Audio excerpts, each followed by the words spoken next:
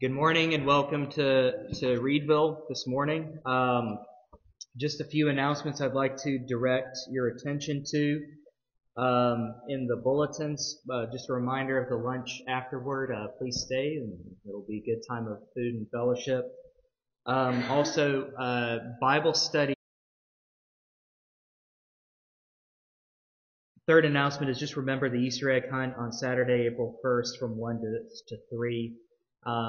Lord willing, it'll not rain and that it'll be a good time of community and fellowship and the like that we can certainly invite others as well. One announcement I did not put into the bulletin is the Lord's Supper will be observed next week and it will be administered and the service will be preached by Jeff Early from Second Pres. So do be in prayer for him this week and also in preparing our own hearts for that Lord's Supper as well. Well, with all those things in mind, I just ask that we take a moment to prepare our hearts in silent prayer. Let's pray together.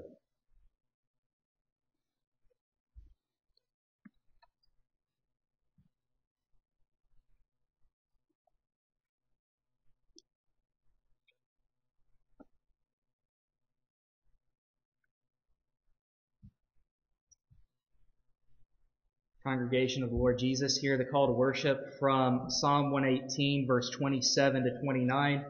The Lord is God, and He has made His light to shine upon us. Bind the festal sacrifice with cords up to the horns of the altar. You are my God, and I will give thanks to you. You are my God, I will extol you. Oh, give thanks to the Lord, for He is good, for His steadfast love endures forever. Let us pray. Heavenly Father, let the light of your steadfast love shine upon us today. Help us remember today that as you bring us from death to life, we stand in the gospel of the Lord Jesus Christ, a gospel of love, mercy, and grace. Teach us what you would have us to learn. and grant us the insight from your word to enable us to live in a free and contrite manner. Give us this grace and help, we pray, even as you taught your own to pray, saying, Our Father, who art in heaven, hallowed be thy name. Thy kingdom come, thy will be done, on earth as it is in heaven. Give us this day our daily bread, and forgive us our debts, as we forgive our debtors. And lead us not into temptation, but deliver us from evil. For thine is the kingdom, and the power, and the glory forever. Amen. Our opening hymn is hymn 115 in the Trinity Hymnal, All Creatures of Our God and King. We'll sing the first two and the last two verses of that hymn, of hymn 115. Stand with me as we sing.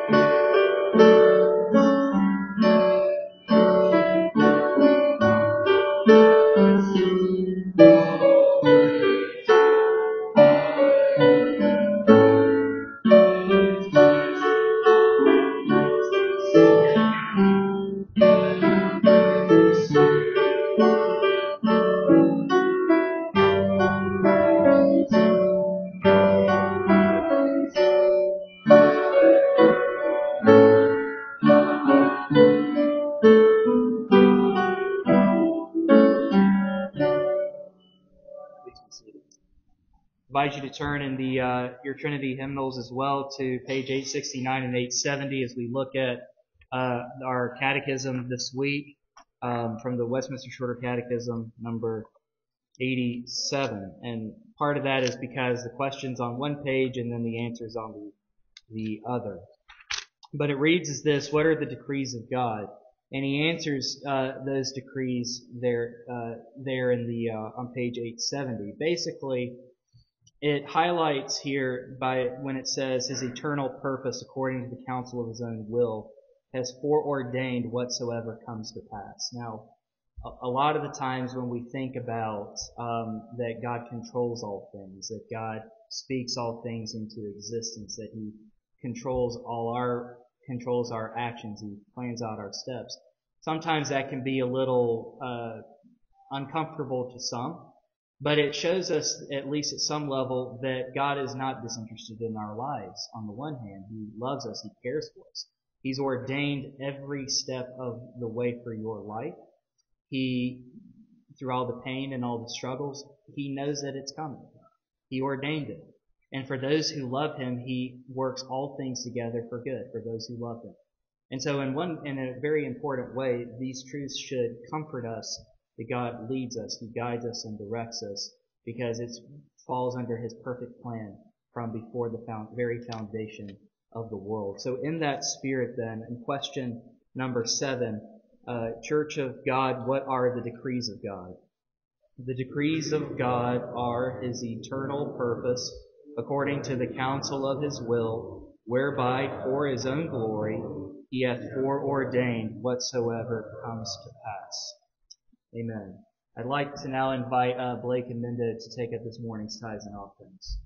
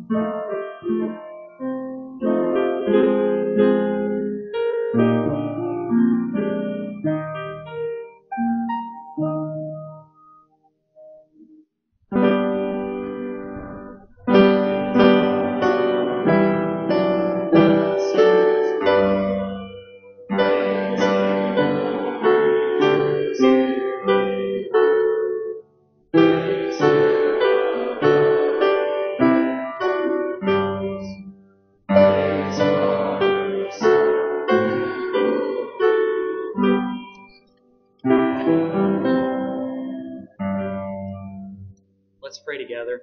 Heavenly Father, we thank You for the many ways in which You bless Your church. We thank You particularly for the PCA ministry, Reformed University Fellowship. We thank You for the ways You use these ministers there to bring the gospel to the colleges, particularly of Oliver at Wofford and Tom at Furman. We pray that You bless their ministries. We ask You to bless their work. We thank You also now for these tithes and offerings and those who give to Your church. We pray that You use them for Your honor and glory. We ask it all in Jesus' name. Amen. Please be seated. This time we'll have our Old Testament reading in Psalm 32. It's only 11 verses, so we'll read the whole psalm. Blessed are the forgiven. It comes in light of our passage today in Mark 2, which we'll get to in a moment. Psalm 32, verse 1 to 11. Hear now the word of God. Blessed is the one whose transgression is forgiven, whose sin is covered. Blessed is the man against whom the Lord counts no iniquity, and in whose spirit there is no deceit. For when I kept silent, my bones wasted away through my groaning all day long. For day and night your hand was heavy upon me. My strength was dried up as by the heat of the summer. Selah. I acknowledged my sin to You, and I did not cover my iniquity. I said, I will confess my transgressions to the Lord, and You forgave the iniquity of my sin. Selah. Therefore let everyone who is godly offer prayer to You at a time when You may be found. Surely in the rush of great waters they shall not reach Him. You are a hiding place for me. You preserve me from trouble. You surround me with shouts of deliverance. Selah. I will instruct you and teach you in the way you should go. I will counsel you with my eye upon you. Be not like a horse or a mule without understanding, which must be curbed with bit and bridle, or it will not stay near you. Many are the sorrows of the wicked, but steadfast love surrounds the one who trusts in the Lord. Be glad in the Lord, and rejoice, O righteous, and shout for joy, all you upright in heart. Amen. We'll have a brief moment of a silent prayer of confession, and then I'll lead us through a portion of the Anglican Book of Common Prayer as a general confession of sin as well. So let's pray together silently.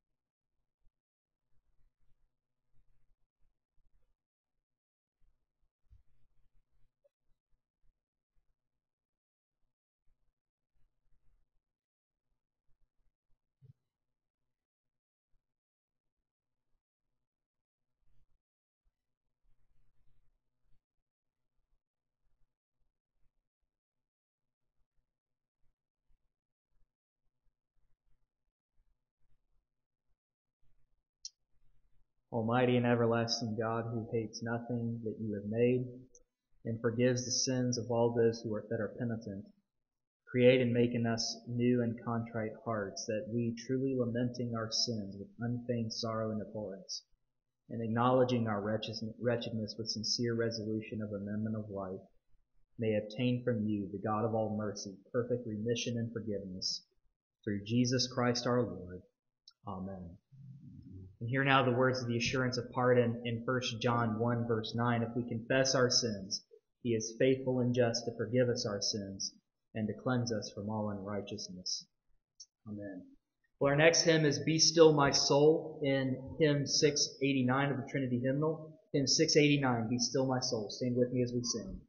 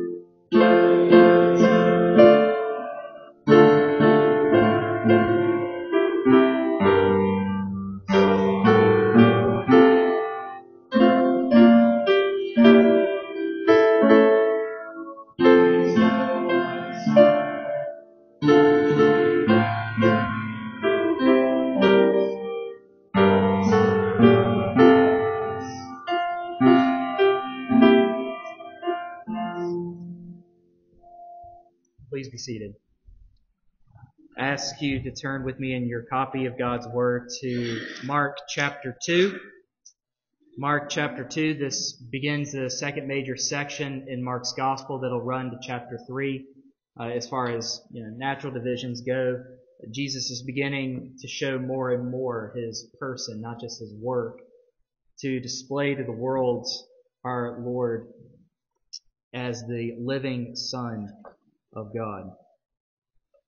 And with those things in mind, let us now read in Mark chapter 2, verse 1 to 12. Hear now the word of God. And when he returned to Capernaum after some days, it was reported that he was at home. And many were gathered together so that there was no more room, not even at the door. And he was preaching the word to them. And they came bringing to him a paralytic carried by 4 men. And when they could not get near him because of the crowd, they removed the roof above him. And when they had made an opening, they let down the bed on which the paralytic lay. And when Jesus saw their faith, he said to the paralytic, "Son, your sins are forgiven." Now some of the scribes were sitting there questioning in their hearts, "Why does this man speak like that? He's blaspheming. Who can forgive sins but God alone?"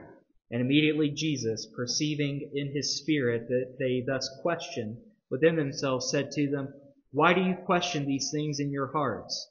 Which is easier, to say to the paralytic, 'Your sins are forgiven,' or to say, 'Rise, take up your bed and walk'?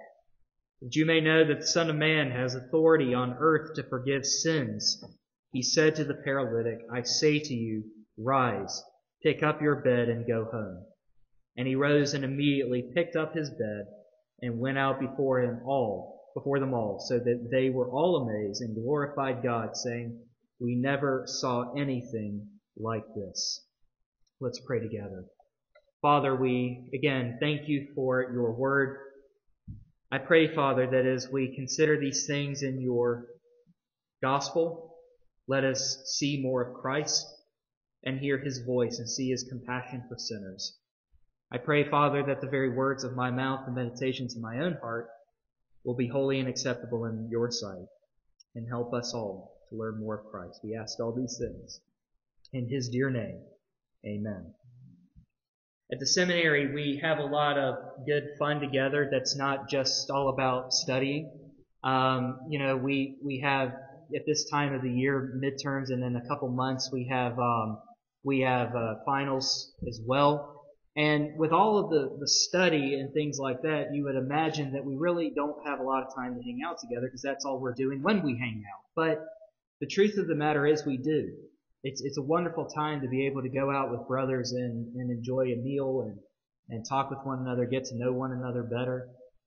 And particularly, we're not just there to study God's Word and see the glories of Christ found in it, but we're also there to meet with Christ as well, to bear one another's burdens. And we do that each week on Thursday mornings in an hour of prayer. We meet from 11 to noon thereabouts, to pray with one another and to lay our burdens down at Jesus' feet as we try to bear them one with another. And what's interesting about one instance where we were doing that, we were talking about our conversion story. We were talking about how Jesus changed our hearts and minds. And one of the things that he said, or I asked a friend of mine, how were you converted? And how did God work in your life to draw you to himself? And he told his story and I told him mine. And one of us finally, I can't remember who, one of us finally said in the same sentiment, "I remember the day I first believed," and just walking away with the knowledge that Jesus said, "Son, your sins are forgiven."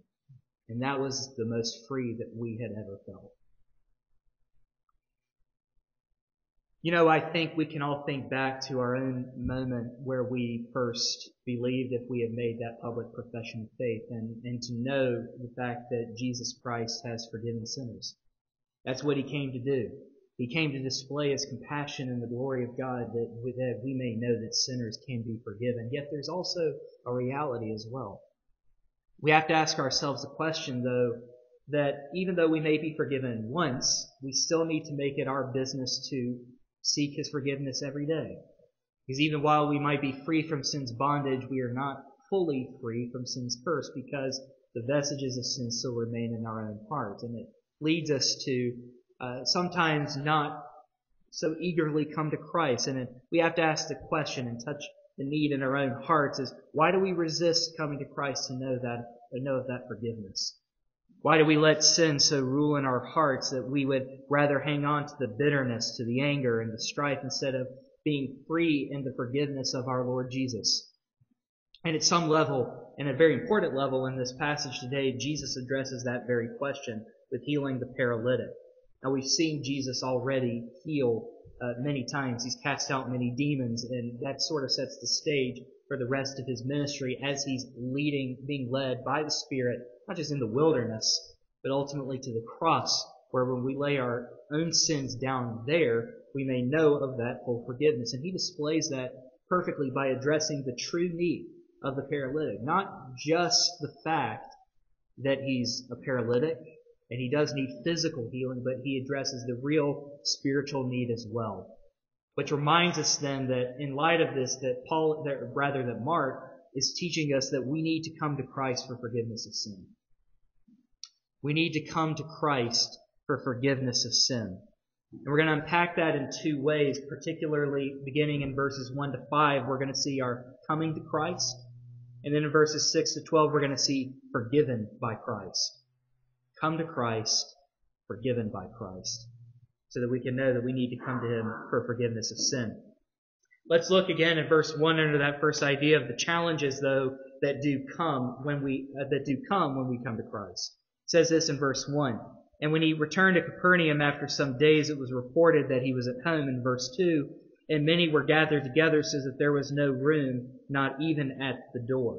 Now, there are times, I'm sure you've been to many concerts, or you've been to maybe some political rallies or something like that. And what's the one thing that you notice when the speaker or the band members or something like that start coming down and interacting with folks?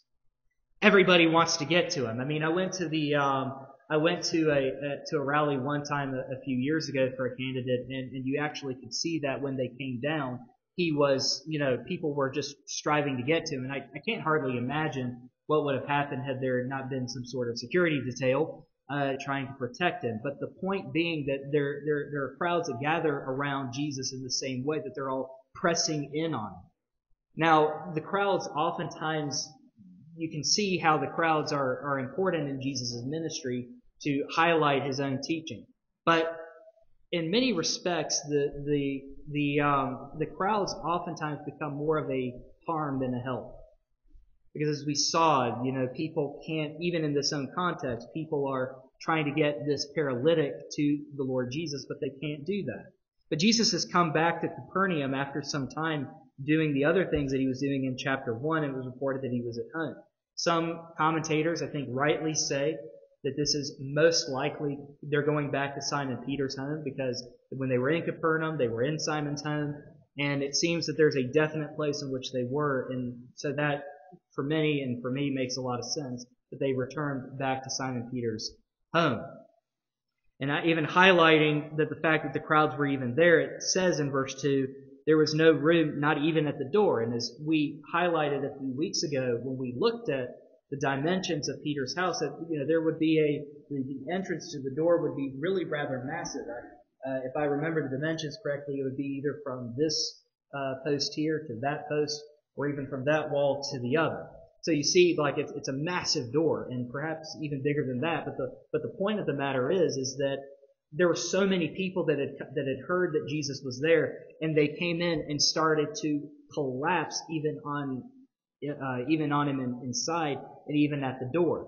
You want to talk about standing room only at a social function or at a concert or something like that? This is one of those events. But that also poses a challenge in coming to Christ for the paralytic and for his friends. And that should cause us to take a step back and to think also about how churches grow and how they sit back and think about, or being drawn to a particular person or personality or even a movement.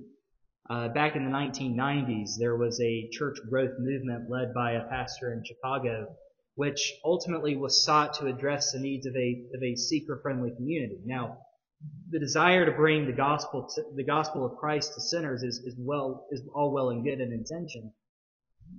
But it also should point us to the fact that crowds do not necessarily indicate God's blessing. Any tack you take with evangelism or outreach or anything like that should not merely be seen for the sake of drawing the crowd. You look at the church, you look at some of the prosperity gospel churches, and you have to sit back and wonder if, we know that the teaching of many of those prosperity ministers is not wholly correct. And what more does it speak for them, for the people that they're preaching to? If you think back in Israel's history, and particularly in the northern tribes of Israel, there were times in which there was great religious revival and spiritual fervor, particularly in the northern tribe. But what happened? And what was the reason for why they were sent into exile?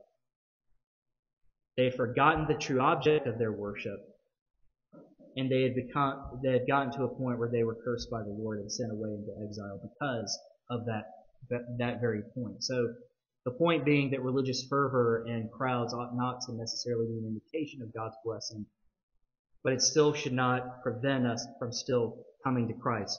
The second thing that we notice as well is the desperation to come. Look at verse 3, beginning in verse 3.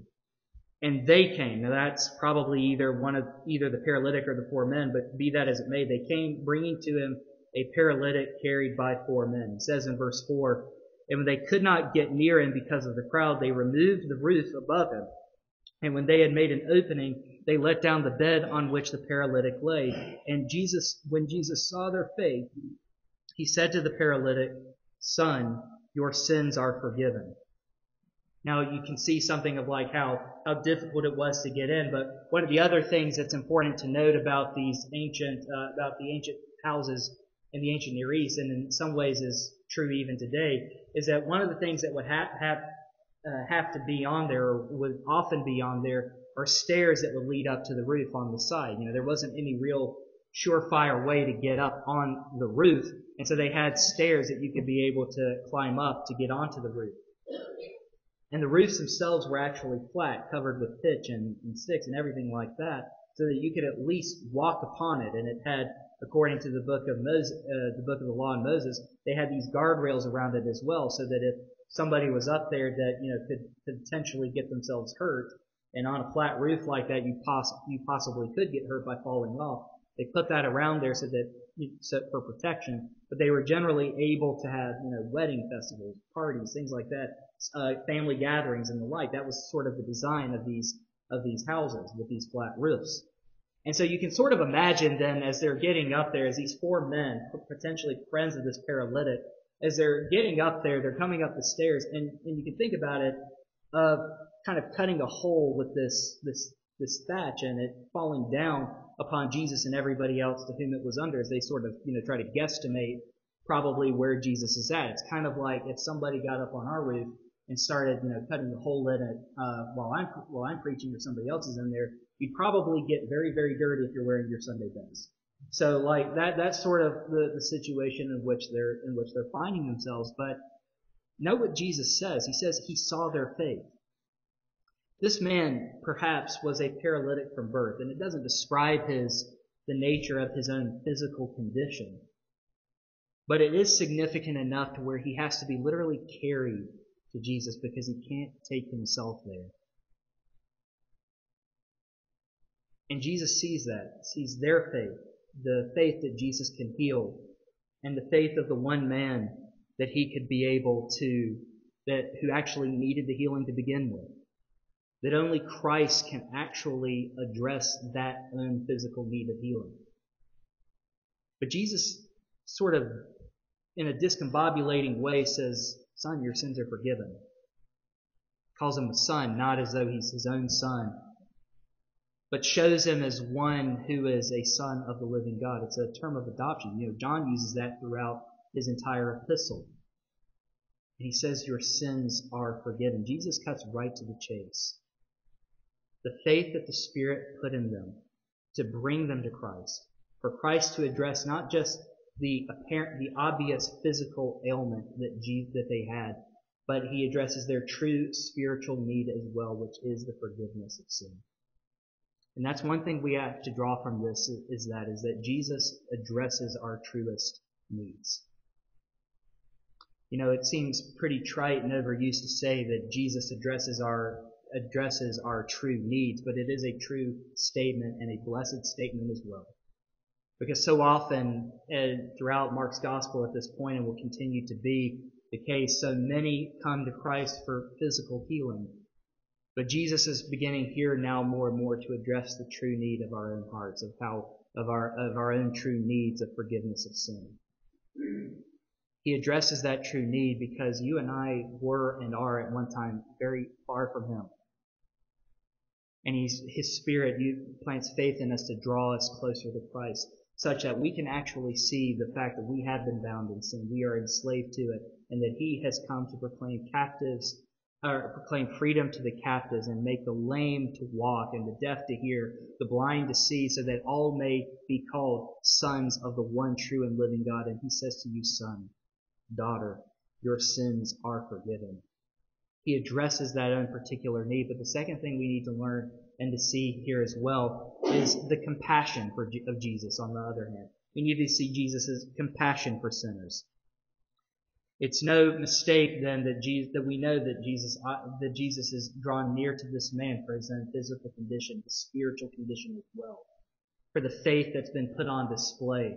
And you can't help but think that this man is, in seeing this, that this man's condition and his spiritual state, his physical state, and Jesus is drawn to him. Because he's burdened, he's grieved, as it were, by the effects of sin on this man's physical life and on his spiritual life as well. His compassion for him is just seen in the fact that he's in addressing that true spiritual need, that he's doing more than what the ancient Israelites actually thought. In another instance of a healing of a paralytic, the disciples began asking him the question, who sinned, Lord, this man or his parents?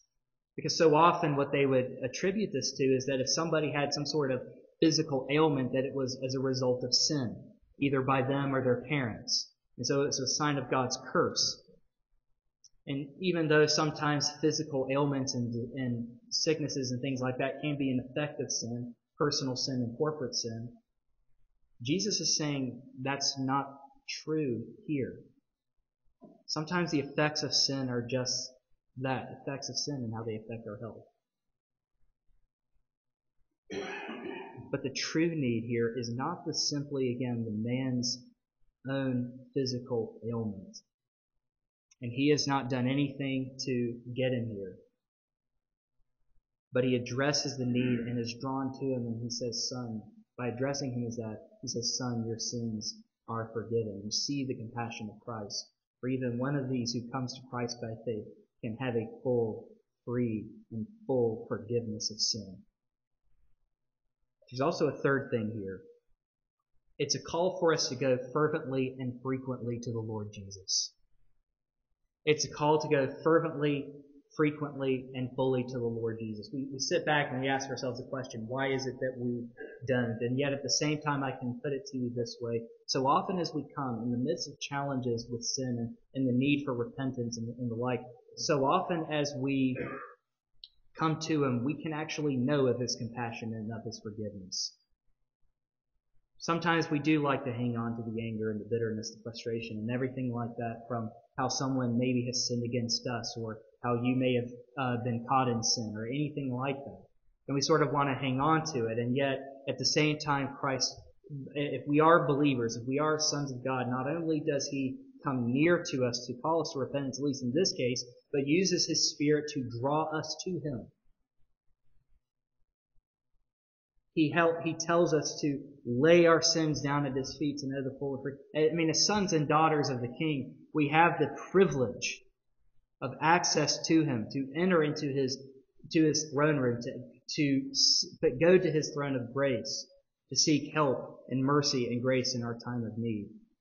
He opens the door wide for any of those who truly believe to come and lay our sins down at His feet. so that even as we sin the one time and are forgiven the one time when we believe, there's always that need and there's always that continual business to spend time with the Father. We must spend time with Him. And a lot of that comes with going to Him fervently and frequently. We can't live this life on our own. And He gives us the grace and the mercy to come to Him, that we may know of His compassion, and that we may know of the forgiveness of sins. But second of all, not only do we see the need to come to Christ, we also see the reality of our being forgiven by Christ. Look at verses 6 through 9. He says this, "Now some of the scribes were sitting there questioning in their hearts, 'Why does this man speak like that? He's blaspheming. Who can forgive sins but God alone?'" Now that should also tell us something very important about what the scribes are already saying about him. You know, Jesus has already had some issues with the scribes at one point in Mark chapter 1 particularly, where his teaching is one that has authority, unlike the scribes and that of the Pharisees. But this is the first of probably many other negative interactions with the scribes, where they're not saying it out loud, but it's pretty apparent that by Jesus saying your sins are forgiven, He's made a very, very bold claim. And they are right. They are saying that who is He? Who does He think He is to be able to forgive sins? Only God can do that. And you see something of the irony too, don't you? He is God. I mean, like Mark actually tells us in chapter 1 in the first verse that this is a gospel about Jesus Christ, the Son of the living God. He is God in the flesh. He has the authority to forgive sins, as Jesus is going to say in a moment. But not only that, see also what Jesus is saying here, what's actually being said. Earlier in the week, I was listening to a sermon on this very passage by a man named John MacArthur, who's a pastor out in California.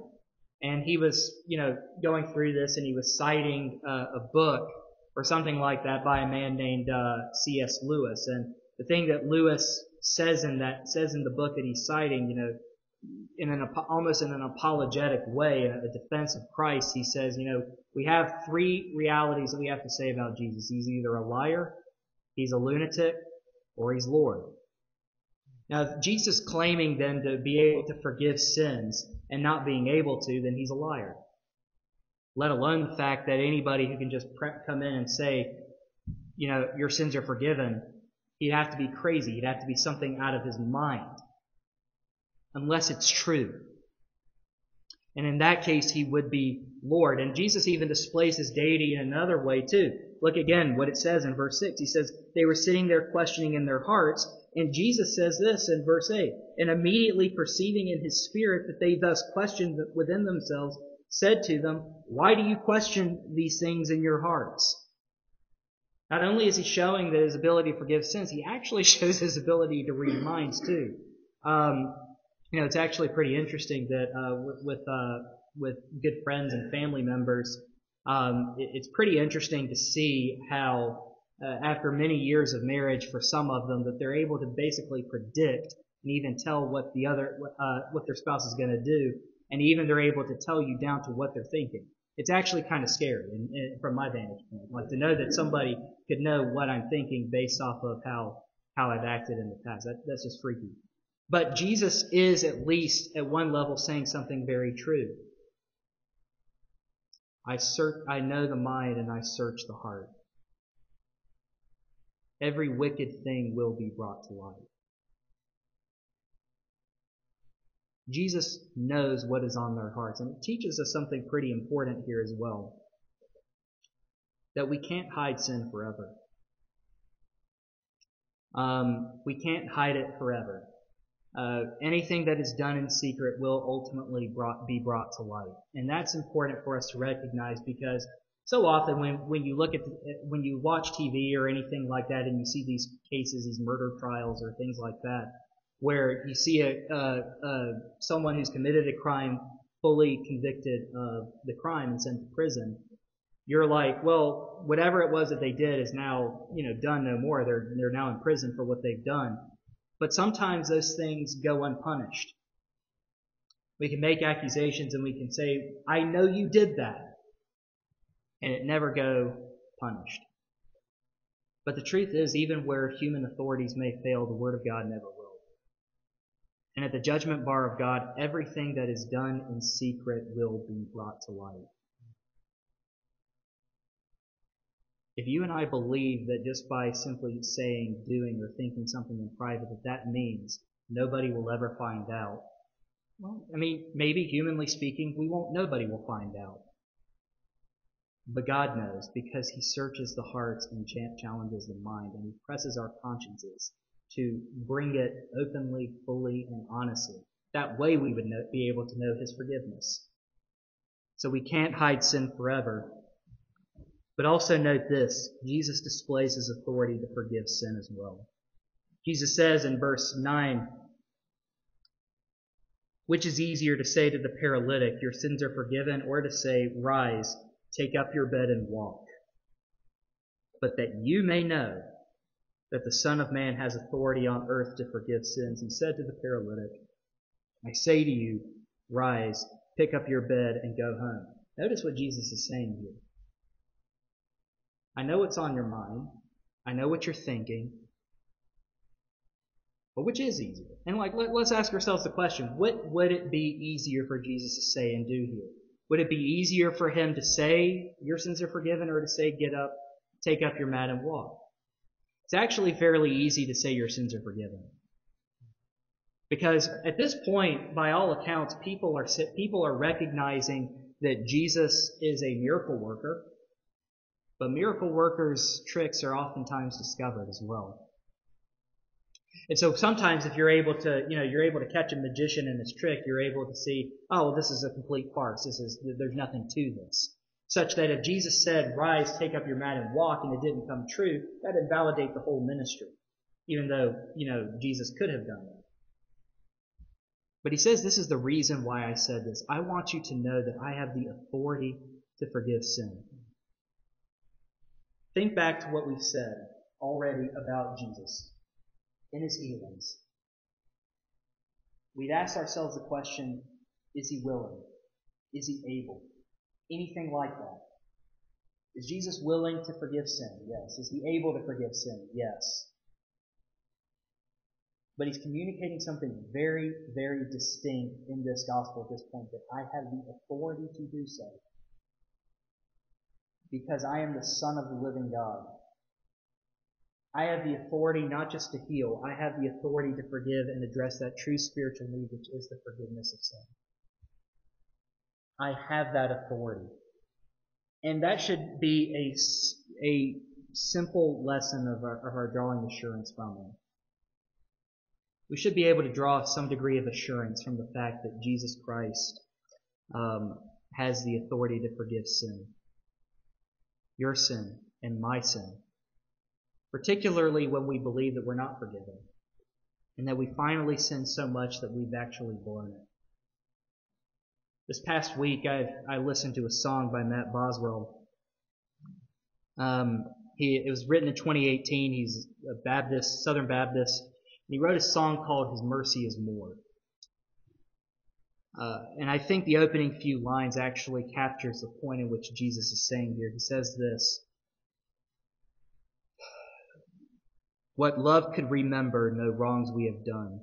Omniscient, all-knowing, He counts not their sum. Thrown into a sea without bottom or shore, our sins they are many, His mercy is more. What patience would wait as we constantly roam, what Father so tender is calling us home. He welcomes the weakest, the vilest, the poor. Our sins, they are many. His mercy is more.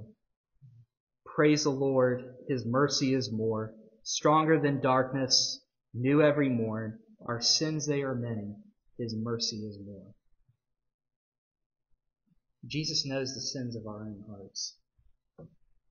He knows the sin struggles that you go through every day. And you and I may go to others we've sinned against or confess sin to someone and think they could not possibly forgive us. We've all been there. But there's no conceivable way that they could forgive us. And yet we have the sure assurance there was any come fervently, frequently, and fully by faith to the Lord Jesus Christ, He forgives the sins of His sons and His daughters. Christ is not only able, He's not only willing, but He's ready, willing, and able, and has the authority to forgive your sins, because Christ and Christ alone has the very authority to do just that. For the glory of our triune God. That's the reason why He does it. In verse 12, they say, we've never seen anything like this. They say that. We never saw anything like this because there's never been a time where a healer has been both able to heal and claim, I have the authority to forgive this sin. Human authorities may fail you, but only Christ and Christ alone can fully, freely, and also lovingly forgive your sins and remember them no more. And as the psalmist says, He can take them as far as the east is from the west. And He will not chide us forever, but He will forgive those who bring their trespasses to Him. And so we need to come to Christ for forgiveness. And when we come to Christ by faith, we are forgiven by Christ fully and completely. When we think back to sharing our stories of forgiveness, knowing the freedom which comes from it, we can meditate on the knowledge that when we come to Christ as believers, He still forgives us. So I would encourage you, do not stop believing that Christ will forgive you of your sin. He does it because you are His sons. You are His daughters. You are sons and daughters of the King. And He welcomes any and all who come to Him by faith to know His free and full forgiveness because He alone has the power to do that. Let us pray.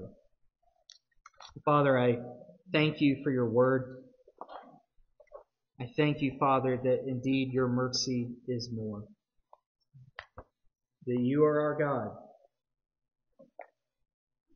And I pray, Father, that we may live in the knowledge that we need You every hour. And I ask all these things in Jesus' name. Amen. Our closing hymn is hymn 674 in the Trinity Hymnal, I Need Thee Every Hour, hymn 674. Sing with me as we sing.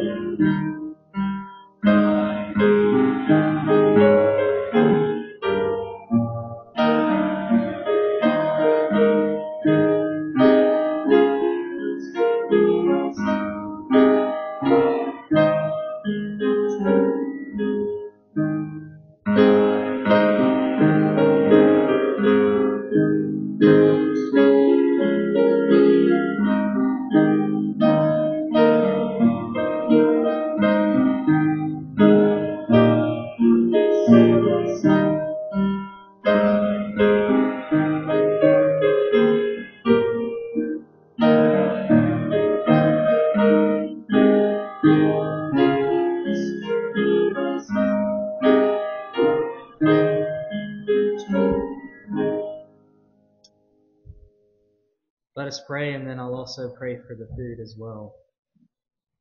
Father, we do need Thee every hour. I pray that even as we need You in this hour, that You will help us to remember our need for You in every hour. I pray, Father, that as we go from this place, that You will encourage us by Your word and spirit. I pray that You will bless the fellowship and bless the food to our bodies, and I pray that You bless the hands that prepare it. Now go with us as we go, and we ask all these things in Jesus' dear name. Amen. Go in peace.